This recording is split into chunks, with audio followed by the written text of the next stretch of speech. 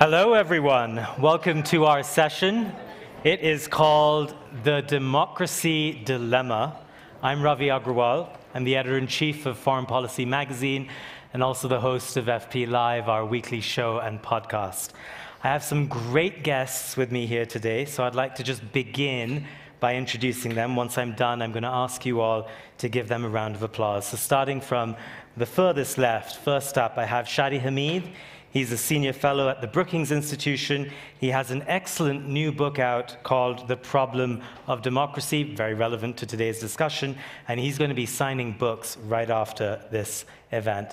To his right, Mike Abramowitz is the president of Freedom House. He's also spent 24 years as a reporter and editor at The Washington Post. And finally, Maria Ressa is the founder, CEO, and executive editor of Rappler in the Philippines. She's my former colleague at CNN from back in the day. She's, of course, the winner of the 2021 Nobel Peace Prize for her work fighting for press freedom. Let's hear a round of applause. What an amazing group we have here. So we have about 35 minutes of discussion time, and then I'm going to open things up to you here in the audience. So please have a think about questions you might want to put to our panelists. So our title for this session is The Democracy Dilemma, and it got me wondering, what is the dilemma here? I've been thinking about that, and it seems to me that the dilemma is as follows. You know, in 1989, when the Berlin Wall fell, you all remember that moment, and Francis Fukuyama famously described that moment as the end of history. There was a real sense then that democracy had won. It had won this big, grand battle of ideas. There was no better form of government. A wave of countries around the world began to democratize. Democracy was cool. And then a very strange thing happened. Over the last 15 years or so, we realized that things weren't quite working out as we thought they would. So yes, many countries were nominally democracies. They were holding elections, but those elections weren't always free and fair. And the leaders that they were generating were also not always democratic. Sometimes they were more autocratic than democratic. What happened? In fact, over the last 15-odd years, we are now in the midst of what scholars pretty much unanimously agree is a democratic recession. Why? And I guess more importantly for today, what can we do about it? So that's what I'm going to try and focus on in our discussion today. Mike, I'm going to begin with you. You run Freedom House. You rate and rank countries on how democratic they are using a range of factors. So at a broad level, why do you think, on average, countries are becoming less democratic? It's a great question, and about 1,000 books have been written about this subject. So Freedom House has for 50 years published Freedom in the World, which is our definitive guide to the state of political rights and civil liberties in the world. And why do I say that? Because one of the things I'd like to say is that democracy is not just about having an election. It's also about what happens in between elections. It means having a free press. It means having a rule of law. It's treating minorities fairly. It's a whole range of things, and we capture that in freedom in the world. There's no question that over the last 17 years, according to Freedom in the World, there's been a democracy recession. Every year for the last 17 years, we rate more countries as declining in political rights and civil liberties than having an improvement. Now, interesting fact, the report that we just did in March shows that maybe there's some hope that that gap between the improvers and the decliners is narrowing. But I think you have a couple factors going on. Number one, China and Russia have become much more repressive internally and also much more aggressive about trying to tamper with the democratic order. I also think you've seen countries like Poland, India, Hungary, the Philippines, even the United States, where some of the adherence to those liberal principles that we captured has really been declining. And that's a thing that I think we're quite concerned about at Freedom House.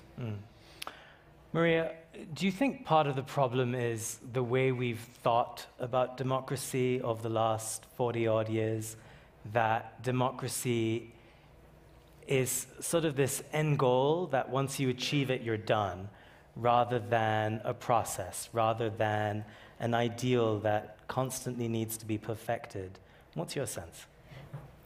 I don't think it's the way we think about democracy, but an easy answer, and for the guys last night, I did try to be positive. Unfortunately, I didn't quite make it, but one word answer is what's shifted in the last 20 years, right? 17 years you said, but primarily since 2014, it is technology.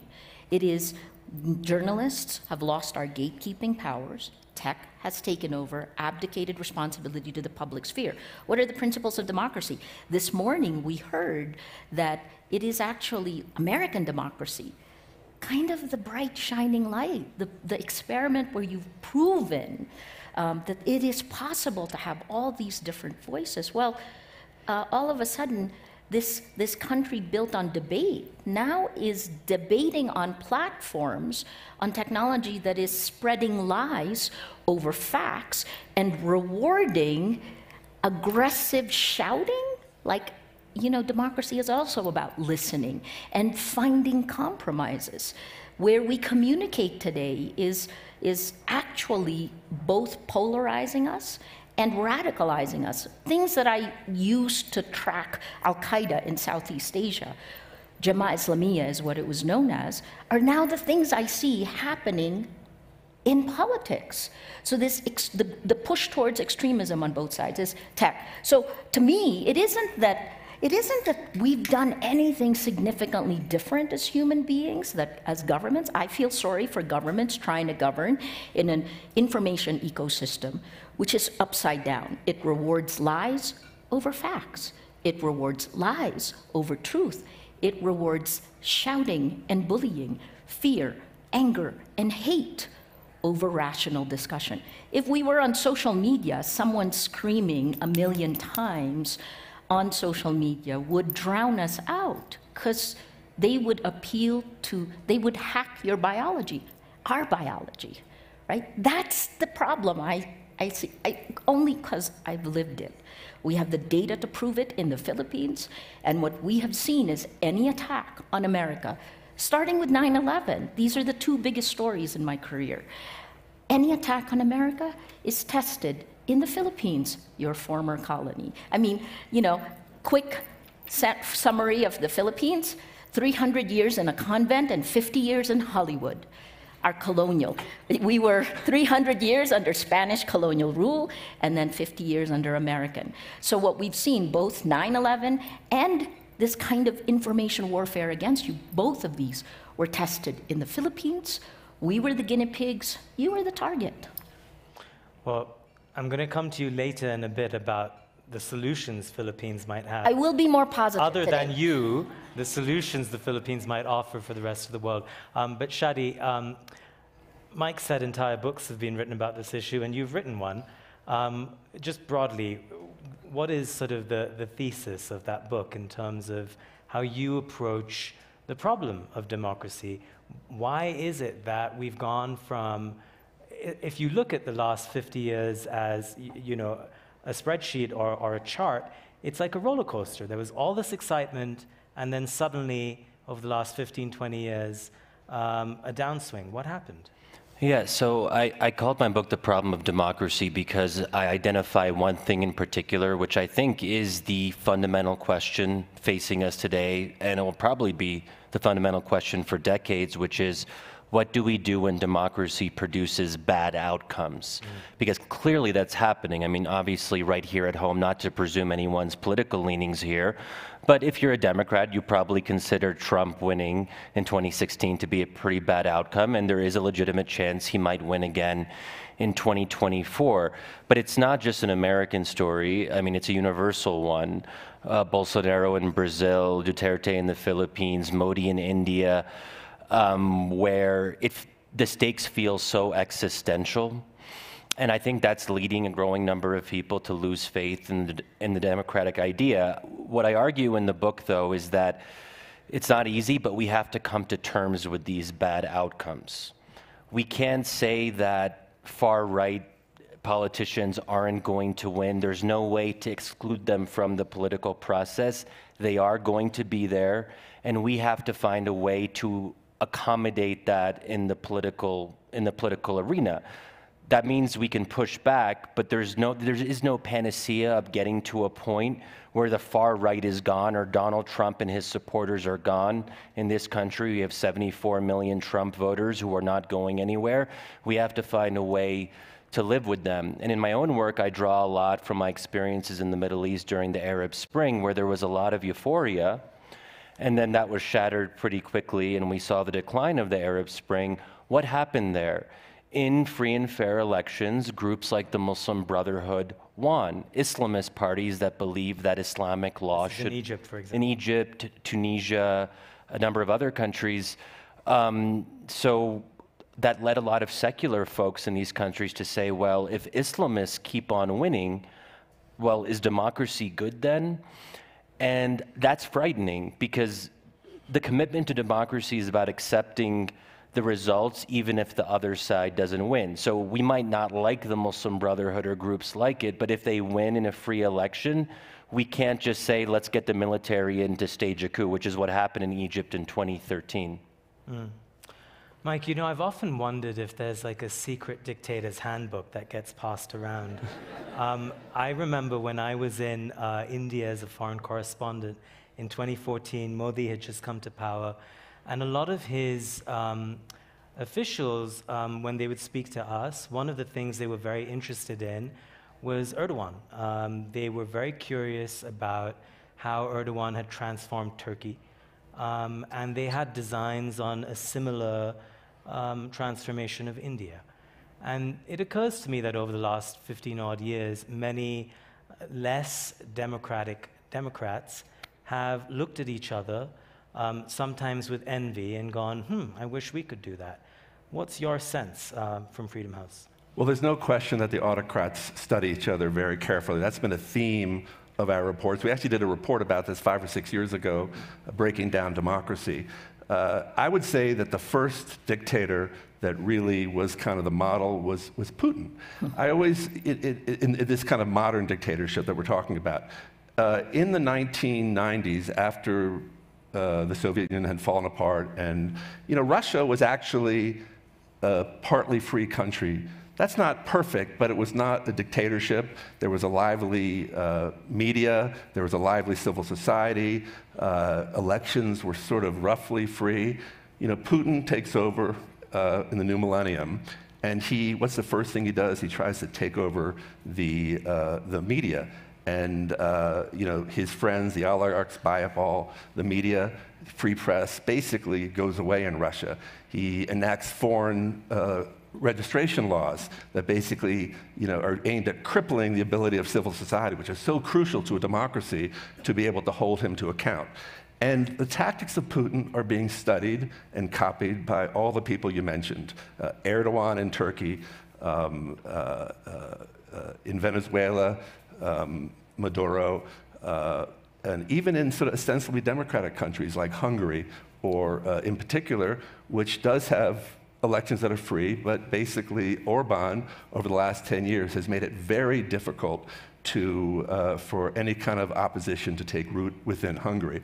And I think that Shadi makes an important point about democracy. I actually do believe that one of the things we've lost in our country and just around the world is the idea that you can lose in a democracy.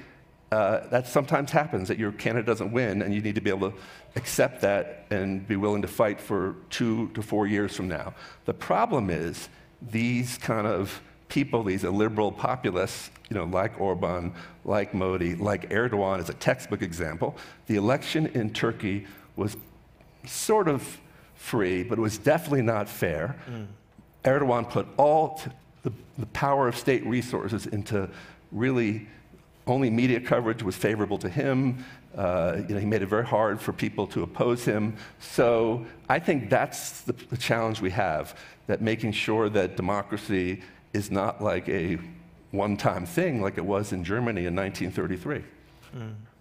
Maria, I want to ask you a question about the role of the West, and I think your perspective, just living in the Philippines right now, will be very important here.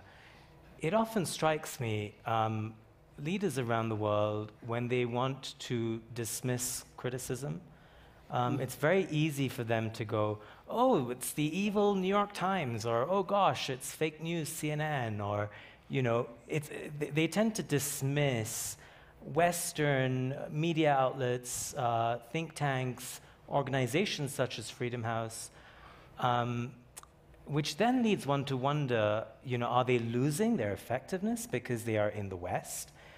Are they less able to criticize because now we are in the midst of this trend of all of these leaders we've been discussing just saying, nah, they're biased, they're in the West? I mean, the first, you know, Trump, so Duterte was Trump before Trump was Trump, right? So so it's not even just Western media. This is part of the playbook.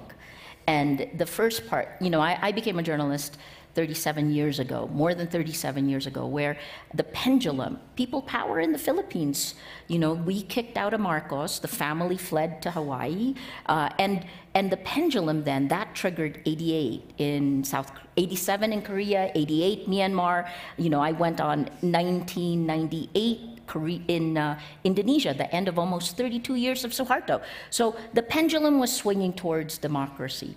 But what was happening then is very similar to what is happening now. When things got very hard, what citizens do is there's a nostalgia for a strongman past. Because, and I'll tackle this one before I tackle the media, right? And how we are demonized. I'm both CIA and a communist. It's very strange in the Philippines, you know. That's the info ops against me. But look, part of the reason why this is rolling back is democracy is hard. A citizen is hard. The panel this morning talked about civics. You know, the Philippine Constitution is patterned after the United States. We have a Bill of Rights like the United States. And part of the problem is that when things get hard, we hearken back, we look back to Marcos, we look back to Suharto. Erdogan's main promise is that he did give some things to people. But then you add this thing of fear, anger. Like, what if I don't get it? Right? What if that side, those immigrants, these are just fissures that are being pounded by information operations on the citizens who are ultimately voting. So the way you see the world is being impacted by the platform where you are getting your information. And the hard part is that our kids, most 35 years and below, you're getting your news from social media. I'm sorry to go back to tech, but to answer your question, CPJ parallels Freedom House, the Committee to Protect Journalists, RISJ, Reporters Without Borders. The attacks against journalists, attacks, killings, jailings, all of these increase as democracy decreases. It goes the same way. And that has been happening for the last 15 years. You say 17, we say 15. And part of that is because if you don't have those journalists who are foolish enough to stand up, I had a 26-year-old reporter who was standing below Duterte, asking him respectfully questions. He was towering over her, literally was bullying her to stop asking questions. She kept asking, and so they shut off her mic. They took her away from the mic, but she kept asking. If you don't have those journalists who will do that, will you? And that goes back to civil society again this morning. What is our civil society willing to do? Do we realize what we are about to lose? So it isn't that Duterte demonized CNN. I mean, he demonized me. And then all of a sudden it was, because I was CNN Manila and CNN Jakarta. That is the whole, if nationalism thing that is Modi, Orban, Bolsonaro. Lula will be, sorry, I won't go into all the other things, but all of the things that are happening in our countries has happened in yours. And so part of when media is demonized, when you don't trust, because that's the end goal, right? 126 million Americans were targeted in 2016 in information warfare that has, that has just happened, and no one has really paid the price for that. Not the platforms that enabled it, and not Russia. You have the data for this. But that changes the way you think. All those people who went to on January 6th, they believed it. So this, our emotions, our fear, all of this changes the way we think, the way we act, the way we vote. And a lot of the pressure you're describing often comes from proxies, trolls online. The whole thing can be so murky. India is a perfect example now, right? India, you said? India. Well, yeah, I mean, so just over the weekend, for example, Modi, who has never had a press conference in India, not once, in all of his time in power, he, as part of his time at the White House, at his state visit over the weekend, they agreed to take a question each from a US reporter and an Indian reporter. The US reporter asked the only tough question that was asked, which was about religious freedom in India.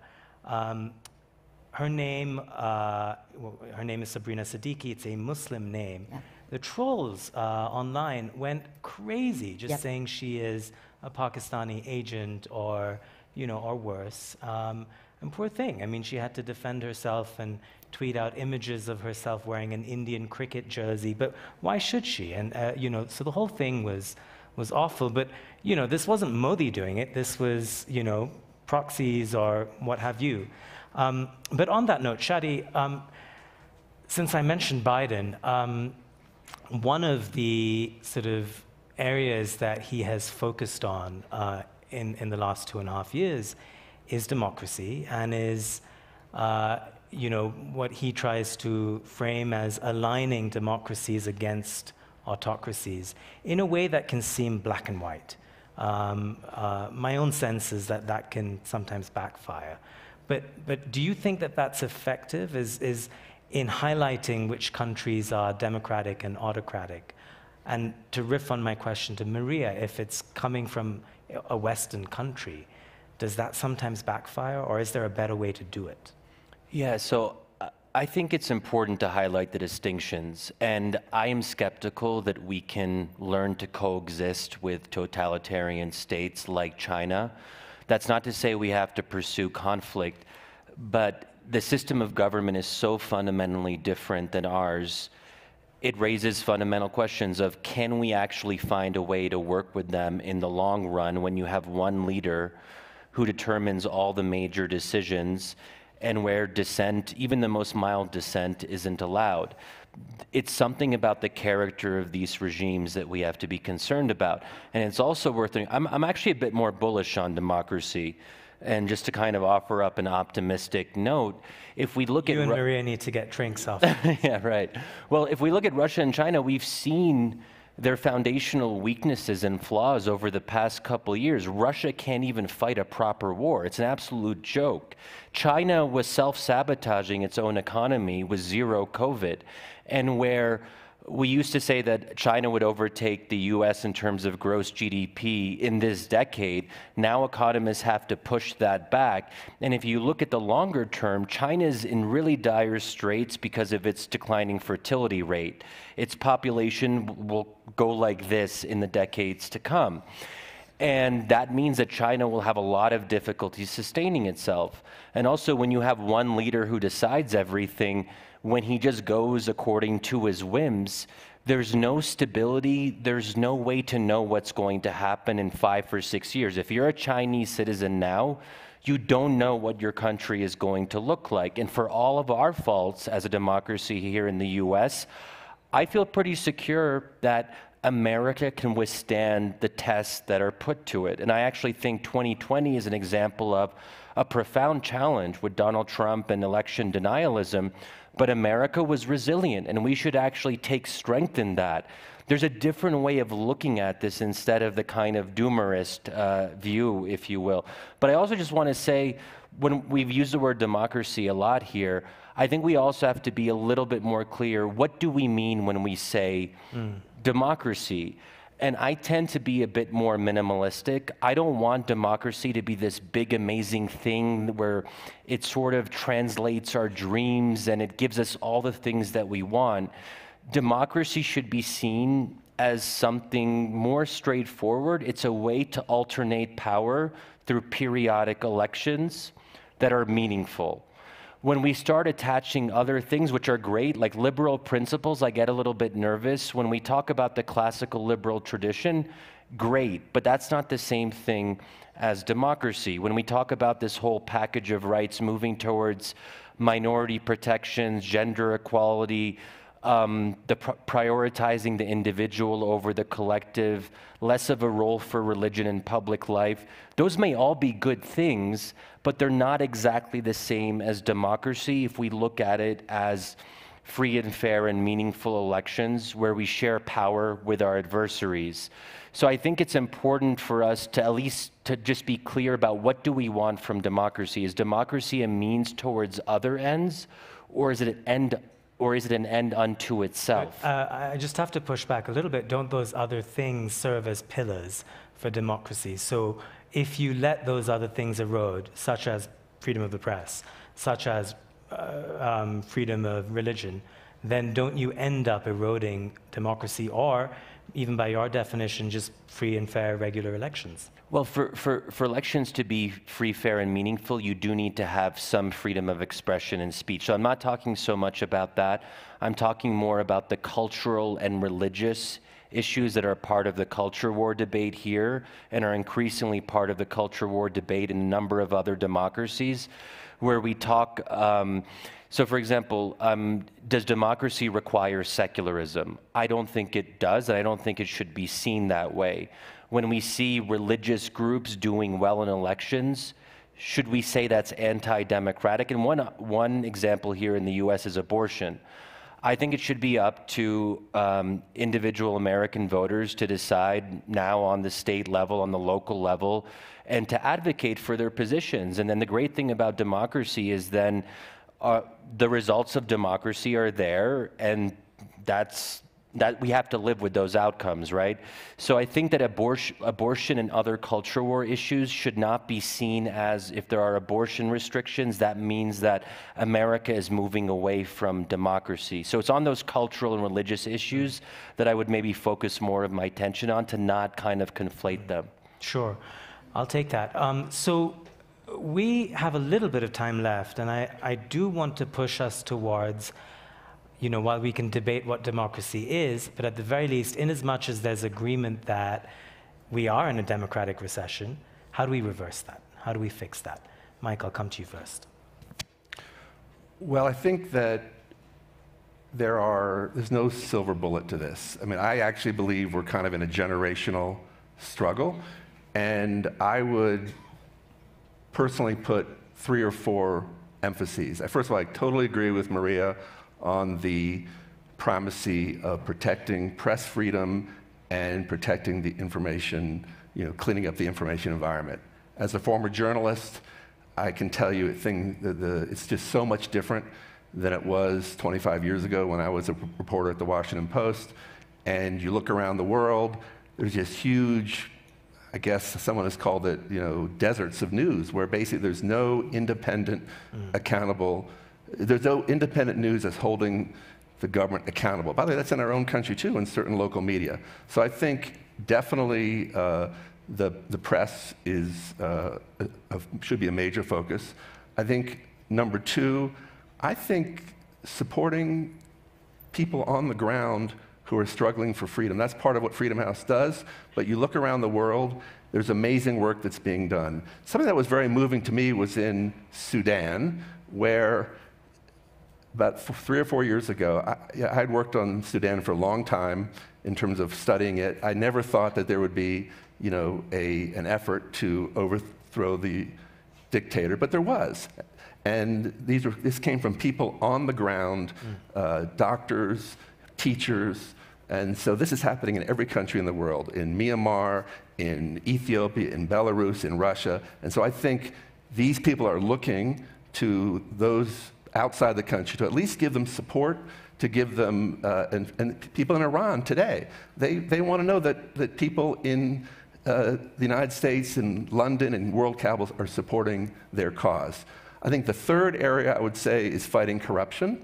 I think that is, the Achilles heel for dictators. It's always interesting to me that one of the things that the groups in Russia have gotten great traction on over the last couple of years is really exposing the great corruption that lies at the heart of Putin's regime. And so I think, and there's all sorts of efforts now in the United States and other countries to really put a focus on fighting corruption. Those would be three areas that I would single out. You know, you mentioned President Biden, and I think President Biden has had good rhetoric on the issue of democracy. I think, though, if you look around the world at specific countries, Afghanistan, Saudi Arabia, less results from the human rights and democracy agenda than you like. The one exception being Ukraine, which I do think that the future of Ukraine and the administration is really fighting hard for that, is in addition to a sovereignty issue, is a democracy story as well. And you could say that more broadly about Biden's foreign policy as well. Yes. Maria, I have to put the same question to you. You're at the vanguard of this fight. I think so many of us look to you for ideas and courage.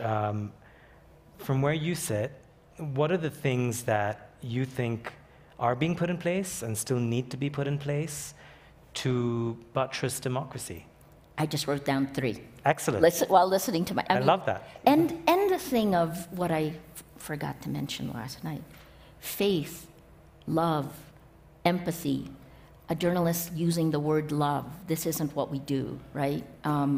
But part of it is the faith, love, empathy, art, all of the things that isn't, if our thinking fast part is the part that is being hacked to change our thinking slow part, how do we connect back to what that is? How do we remember the goodness of human nature? There is Pope Francis. I am a wayward Catholic, to be on the record. But Pope Francis called 30 Nobel laureates into the Vatican like 2 weeks ago and came out with a document, a world movement for human fraternity. Of course, one of the first questions to ask is, isn't fraternity a sexist word? But it's Pope Francis's word, so, we take the pace of change where we can go. But the fact that I was sitting next to the woman behind the Arab Spring, Tawakkol Karman, and then she was sitting next to an Iranian woman who brought up LGBT. We're not supposed to say what we talked about, but here's the thing. Regardless of religion, regardless of culture, we actually have far more in common than we have differences. And that the toxic sludge that is pumping through our information ecosystem has made us forget that. So we have to remember that, right? And I do think faith, religion plays a role in this, because look at all of the cults that have formed. Look at the rise. Rising with the far right is also a rise of religion that takes a political bend, right? So you kind of have to, in the Philippines, we have a pastor of Duterte, Quiboloy, he calls himself the Son of God. He was given a television franchise taken away from the largest network, the one I used to manage. And he's wanted by the FBI for sex trafficking. The world is really crazy where I am. It's going to get crazier coming to you. So that's the first part. Please do not forget, because it's our left brain, right brain. Don't forget the goodness of human nature. The second part is go to the root cause, because we can play around in downstream as long as we can, and we will never find the solution, because the root cause is upstream. Right? I became a journalist because information is power. Information leads to justice. If you have no facts, you cannot have rule of law. If you have no facts, you can't have integrity of elections. That's what's been broken down. So how do you deal with it? I think about it like a river, right? This is the information ecosystem. And a lot of the debate that we have is down here on speech, content moderation. Partly because you have a $70 million plus tech lobby that wants you to say misinformation instead of disinformation, which is about power and money, and wants you to focus on content moderation. Go upstream, right? Where is that? What's upstream? Data privacy. The panel before us, own your own data. We've been cloned, and they own your clones, our clones. Then go even further upstream to the factory of lies that is literally polluting the river. We can do this.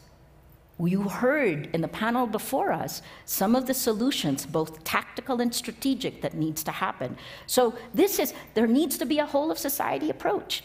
This is it, right? And here's the hard part. No, here's the easy part. Your values haven't changed.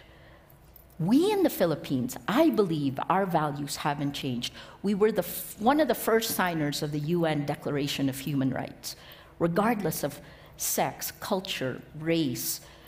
We believe in this, so we just need to act on it. Can I just add one thing to the mix? Please. Before we, so I agree with everything here. I just want to add maybe another way of looking at it, which is, and it's weird saying this on the stage. I mean, we're all elites here, or at least we are, the four of us, I suppose. But I think we also have to take some responsibility and say elites haven't done a great job. And some of the fault is ours. Whether it's mainstream outlets, the Democratic Party in the US, other left of center parties, we have to ask ourselves, why have a growing number of people across the globe moved to the right? Why are they angry? Why are they revolting against center-left and center-right, quote-unquote, elites? It's because they're angry at what has happened. I mean, in our country, the Iraq War is an obvious example. Mishandling of the financial crisis in 2008, 2009. I mean, these are profound errors on the part of people who are supposed to be responsible for governing well and competently. So I would also like each and every one of us to say, well, these people aren't just bad right-wingers who are just getting the wrong information. They have grievances that at some basic level have to be addressed, and I think we need to do a better job of addressing them. Point taken. Can I get a rough show of hands to see how many questions we might have? Excellent. Okay, in which case I'm going to move to questions because I could keep going, but I don't want to be too greedy. So we have a gentleman there with a microphone, and why don't we go first to that side? And I see two hands, two ladies with questions. If we can go both of them one by one, please. Yes, I think you're both pointing at each other. That's perfect. Thank you. We'll take your name first, please, and then, yes, go for it. Hello? Yes. Okay, hello, everybody. Thank you for this. My name is Jade Sands. My question is, do you think there will ever be a time where political power and financial power do not play an effect with our democracy? What I mean by that is, when I think about how you guys are talking about what is being put out there on Facebook or Twitter, every click counts for dollar signs for somebody else, right? So when we are voting, it seems like I'm just going to say the 1% are the people who are in charge of this because of financial power. So when will we actually have a democracy where our voices matter, where we matter, and it's not financial power that matters? Thank you for that. Great question. And then to your right. Yes, go ahead, please. Hi, thank you so much. I'm Alexandra Sharp. My question is, I know you mentioned earlier the cornerstone that free and fair elections have on democracy. And I was wondering, so many countries in the world that the international community defines as democracies don't have free and fair elections for everyone, just for some. So can we still call those countries democracies, or do we need to redefine what makes a democracy a democracy? All right, great question. And then why don't I tack on one more question? So behind over there, there's another lady in black. Yes, go for it. I'm colorblind. You could be wearing navy blue as well. It is black. Thank you. Hi, I'm Hope Wolensack. I'm here from Atlanta, Georgia. And my question is around the definition of democracy and sort of America's role as sort of the light on the hill in terms of democracy, but the lack of democratic values that we often have here, and the problem structured intentionally into our democracy that underweight certain voices, particularly those of color, coming from the founding of our country, and the way those have carried over into, even our elections here and the reflection we should have here on not necessarily wanting certain outcomes, but wanting to ensure every person in this country has a vote that counts equally, but yet we have structures that aren't in place for that. The U.S. Senate, Supreme Court. So when we think about certain outcomes, those can sometimes be frustrating given that much of the public doesn't agree with many of those, but we have certain structures built in. So when we think about democracy globally, the reflection of sort of democracy here in this country and the role that the U.S. has played in sort of setting a course for certain ideals that we ourselves don't quite live up to, and kind of how we grapple with that. All right, thank you for that. So I think we'll end up taking 3 tranches of questions, given how many people put their hands up. And I'm going to put each tranche to one of you. Any volunteers for this first one? Maria, go for it. Take this one. So your first question, everything is about power and money. I mean, really bluntly, if you look at it, right? In the old days, news organizations had both power and money. Now we don't. So now I know what it feels. Sorry, as a joke. But why? How did power and money work in a U.S. democracy? Because you had checks and balances. Because you had transparency, and because you had a citizenry that took that transparency and made the players accountable. And then you kept it consistent.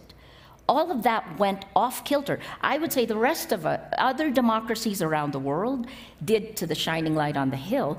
We did try to follow this, right? Now I see America walking to where the Philippines was. One of my first stories in 1986 when I walked into the Philippines was how you walk into a restaurant and there's a box that says, please deposit your firearms here, right?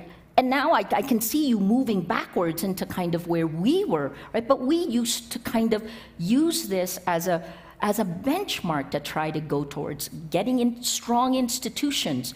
Strong institutions, the reason why you were able to last longer, Silicon Valley since didn't come home to roost until 2021, because your institutions were stronger. Those of us in the Global South, our institutions in the Philippines, we cracked in 6 months. Duterte was the most powerful president we have ever had. Free and fair elections, I would posit that it is very hard to have free and fair elections in almost every country around the world, including yours, if your information ecosystem is about behavior modification, when power and money can use it to insidiously manipulate issues like immigration, like race, why identity politics all of a sudden has risen up. All of these issues have been there forever, but now they pitted us against each other, and that is by design. To go back to 2016, the Russian military doctrine includes information warfare.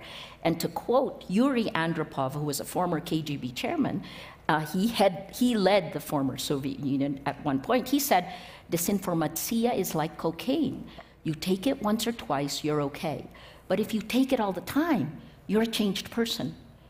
Every one of us is a changed person because we've been living like we're on cocaine. And then finally, the last question in this is America's role. We've never had perfection. No news group has ever been perfect.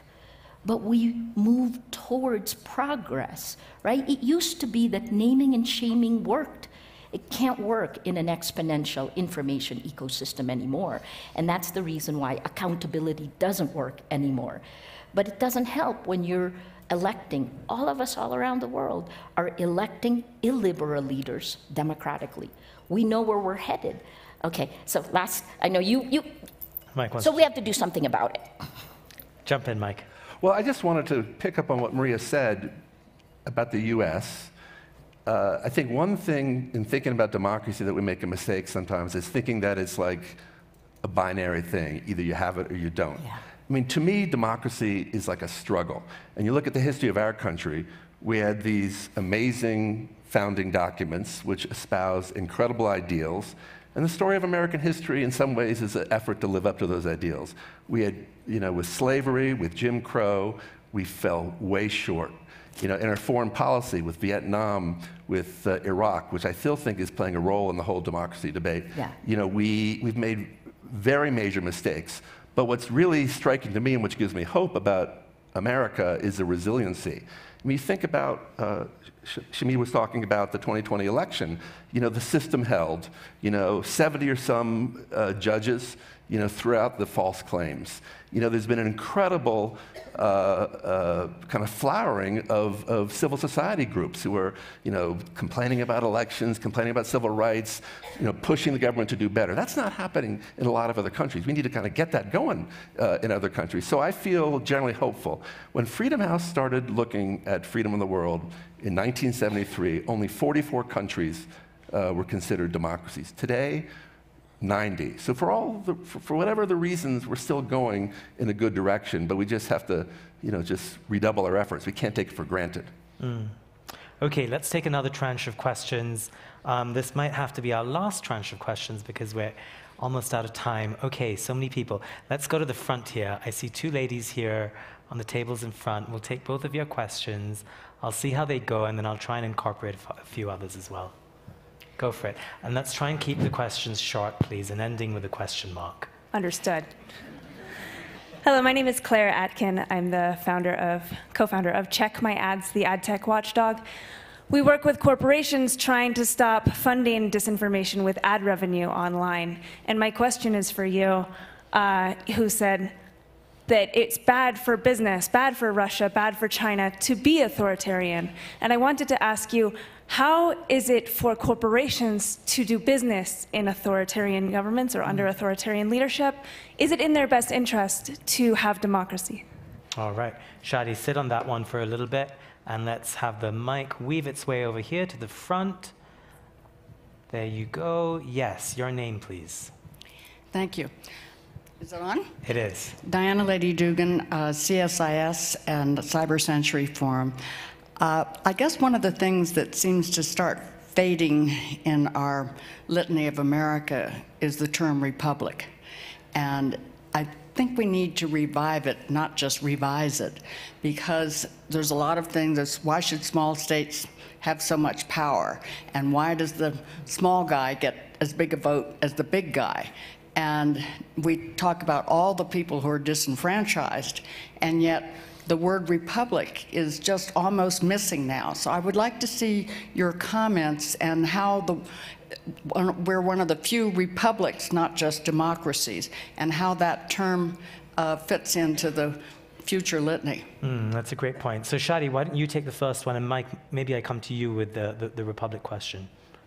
Yeah, sure. So when it comes to corporations, they're always tempted to do business in authoritarian states because there are markets and large populations. So China obviously is an attractive,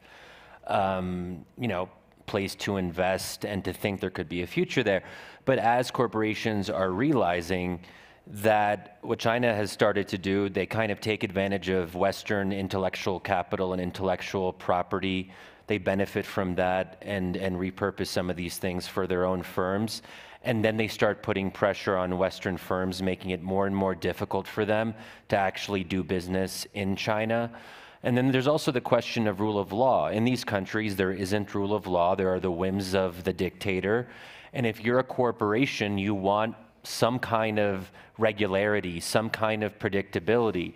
But authoritarian regimes are inherently arbitrary.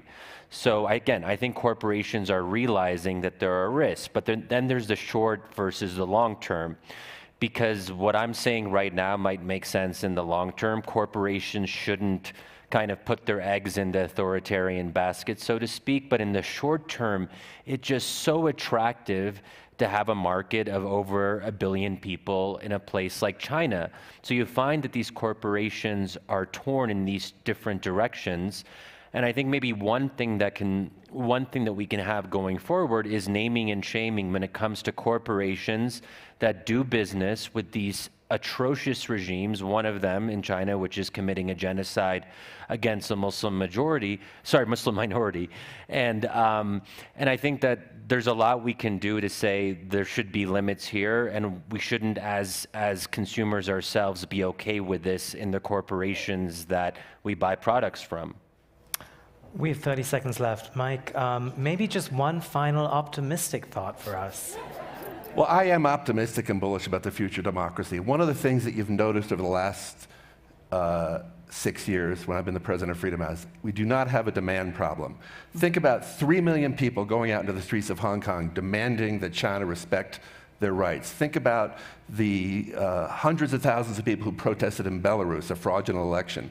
Think about people going to the streets in Sudan. I think we have a robust demand for democracy. Now we have to supply it. What a lovely note to end on. I want to thank all of you in the audience for being fantastic, asking terrific questions, and being as engaged as you are. And finally, a round of applause for our terrific guests, Shadi Hamid, Mike Abramowitz, Maria Ressa. Thank you very much.